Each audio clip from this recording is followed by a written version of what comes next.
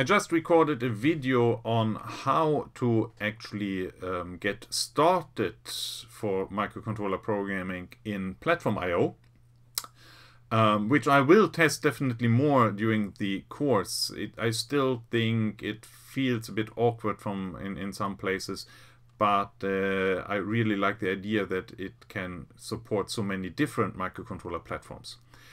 But my program of choice so far is actually Atmel Studio for programming our microcontrollers. So let me also show you how we can do the same thing in Atmel Studio. Starting up, Atmel Studio takes also a while. The starting up of Platform I/O is faster once it's installed, of course.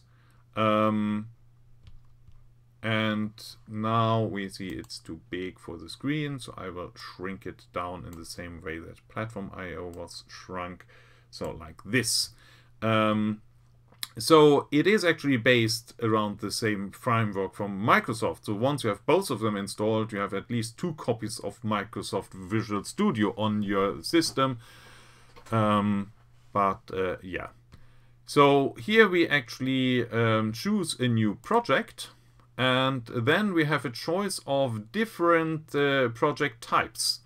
We can create an GCC C executable project or a C++ executable project. Let's for now start a C executable project and call it test.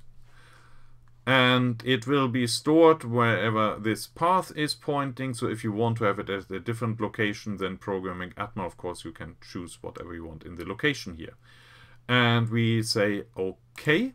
And in the next step, actually, the software will ask us which chip do you want to use out of all the supported Atmel microcontrollers, which are supported by Atmel Studio.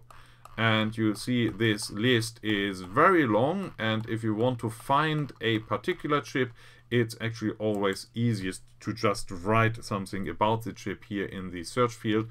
We know that our chip is called 32U4, so by just typing this, there's only one choice left, and we choose this one. Then Atmel Studio will set up a project, as Platform I/O also does, and it does so by creating this empty C file for us, where it already includes the avr/io.h header file or library, which is defining the details of our chip. And we can now add the delay.h, which I included in the other as well. You see you have the same choice of command completion that you had in Platform I/O on Visual Studio Code. I'm looking here for util, so I actually will advance faster here, and then we want delay h. It seems to be less clicks or enters than for the other, but I don't really know and care. So replace with your application code. It also already created for us the empty infinite while loop and the main. So what I do now is that I set DDRE to 0B01121234 to get the 1 to the right bit. And now I will say that port E should equal 0B01121234, and then we put in a delay, and now we say it should be 1000 milliseconds, and we put in a 0, so we just do it like this, Control Z, Control C, Control V. We put a 0 on this position, and we wait for another second. So this should be twice as fast as the last example, which is still running. Now, how do you compile this code? You do it here by the build or build solution, build test or build solution. It doesn't really matter. We choose this one here, and it tells us all the details down here. Also, this time it came out at 246 bytes of code.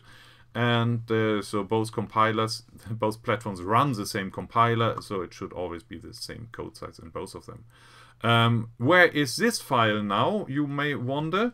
So if we look at an Explorer window, this one is actually on my D drive and in something which is called programming. No, it's not. I'm lost. Where did I put it? It's D home programming. Okay, so D home programming. Here we are. Atmel.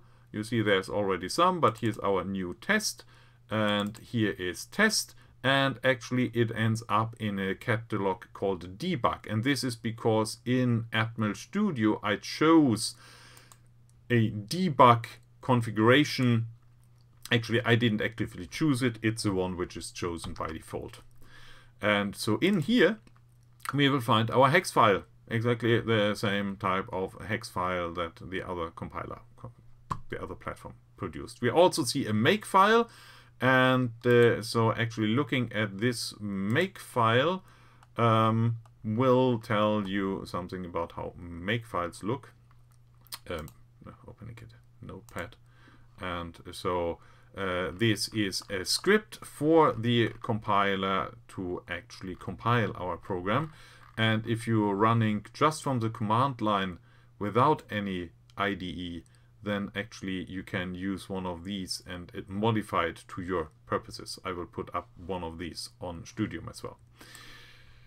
But now we want to burn or to flash our test.x hex file into the microcontroller. So we go to our avrdudess and we go to the same catalog. So I copy this here and I will try to find it here.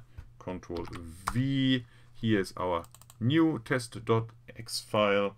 And now I will swap over to the other camera again and we will see how the LED starts blinking twice as fast with the new code once it's up there. So I move here and now it's still in the 2 second on, 2 second off blinking from the previous code. And I put the programmer into programming mode, which is actually the flash, the slow flashing LED here now, and I was too slow again. So now it connected to the programmer and now it's programming and now we are seeing the result of our new code. And what you see here is actually this is absolutely not a second. Why is it not a second? It's not a second because in our code I forgot that Atmel Studio doesn't by default tell the compiler at what clock frequency our chip is running. So we actually have to put in a define f_f CPU telling the compiler that our microcontroller is running at 8 megahertz. And if we recompile the code now, it's still 246 bytes. And we go and take up the programmer, the avrdudess again. We switch over to the other camera and I put it into programming mode, program the new code, and now it should be blinking 1 second on, 1 second off, 1 second on, 1 second off, 1 second on, 1 second off. Yes, it does.